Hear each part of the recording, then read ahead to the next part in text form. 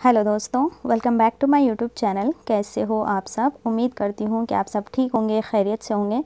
आज मैं आपके साथ शेयर करने वाली हूँ बर्गंडी हेयर कलर, जो कि आपको घर पर तैयार करना है। आपको हेयर कलर ख़रीदने की ज़रूरत नहीं है, कोई पैसा खर्च करने की आपको ज़रूरत ही नहीं है। 10-20 रुपए के अंदर आपका अच्छा सा हेयर मास्क तैयार हो जाता है। ये आपको हेयर कलर के साथ साथ आपके बालों को अच्छे से शाइन देगा और आपके जो स्प्लिट एंड्स हैं, डैमेज हेयर से उनको भी रिपेयर करेगा।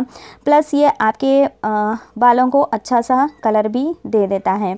तो आपको पार्लर जाकर पैसा खर्च करने की ज़रूरत नहीं है, क्योंकि आज के वीडियो में मैं आपको स्टेप बाय स्टेप कैसे अप्लाई करते हैं इस हेयर मास्क को, ये भी आपको बताने वाली हूँ। तो वीडियो को एंडिंग तक ज़रूर देखिएगा। अगर आपको मेरा आज का वीडियो पसंद आता है, अच्छा लगता है, हेल्पफुल लगता है, तो ही मेरे वीडियो को लाइक करें और चैनल को सब्सक्राइब ज़रूर कर लें। अगर आपको सब्सक्राइब करना ही है तो बेल आइकन को साथ में प्रेस करें, ताकि आपको मेरी वीडियो के हर नोटिफिकेशन सबसे पहले मिले।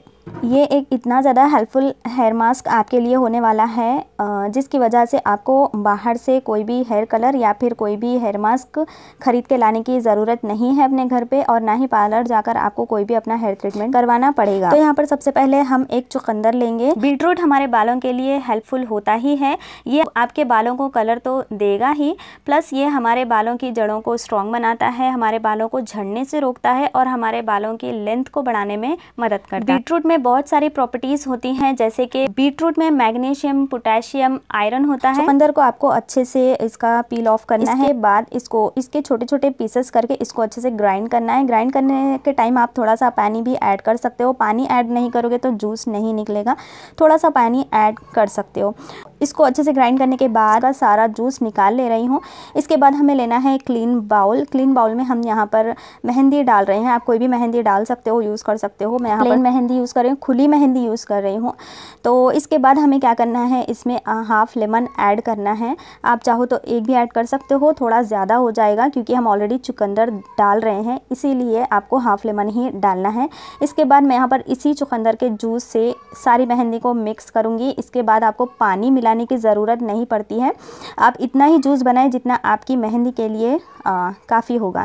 तो इसको थोड़ा थोड़ा करके मिक्स करना है, ताकि लम्स ना बने। धीरे धीरे करके आराम से हमें इसे मिक्स करते जाना है। हाथ को अच्छे से चलाना है। मैं वीडियो स्पीड कर रही हूँ, इसलिए आपको समझ में नहीं आ रहा होगा, बट मैं बहुत आराम से कर रही हूँ और बहुत देर लगती है इस मास्क को मिक्स करने में। मेहंदी का ये जो मास्क है, इसको अच्छे से मिक्स करने में बहुत ज़्यादा टाइम लगता है, तो अच्छे से हाथ चलाते जाना है आपको। अब हमने इसको मिक्स कर लिया है। अब जो भी छोटे छोटे से लम्स या फिर बबल्स हैं, वो थोड़ी कुछ देर बाद अच्छे से इसमें मेल्ट हो जाएंगे। 2 से 3 घंटे के लिए ऐसे ही इसको ढककर रख देना है, ताकि ये अपना कलर अच्छे से छोड़ने लगे और ये चुकंदर का जो जूस है उसको अच्छे से अब्जॉर्ब करे, प्लस ये अच्छे से मिक्स हो जाए। 3 घंटे हमारे हो चुके हैं। अब आप हमारी मेहंदी देख सकते हो, कुछ इस तरीके की मेहंदी आपको लगती है। जो मैंने चुकंदर जो है उसको छाना था, उसका जो क्या बोलते हैं पेस्ट जो बचा हुआ है, इसको मैं एक एयरटाइट कंटेनर में डालकर रख रही हूँ। मैं इसको फ्रिज में रखूँगी।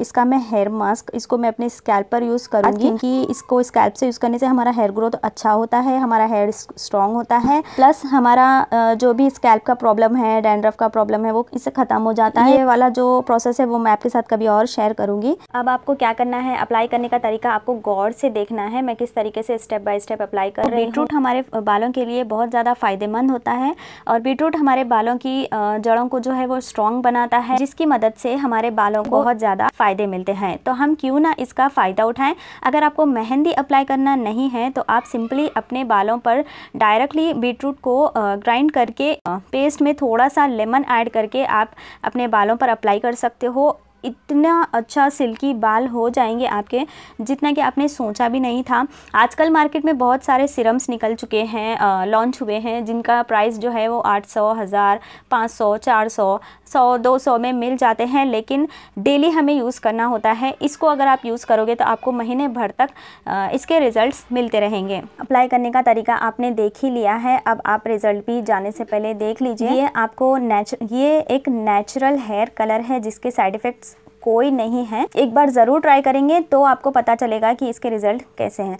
तो ये था मेरा आज का वीडियो। अगर आपको अच्छा लगे तो लाइक करिए, शेयर करिए और करिए सब्सक्राइब। मिलती हूँ मैं आपसे अपने नेक्स्ट वीडियो में, तब तक के लिए बाय बाय।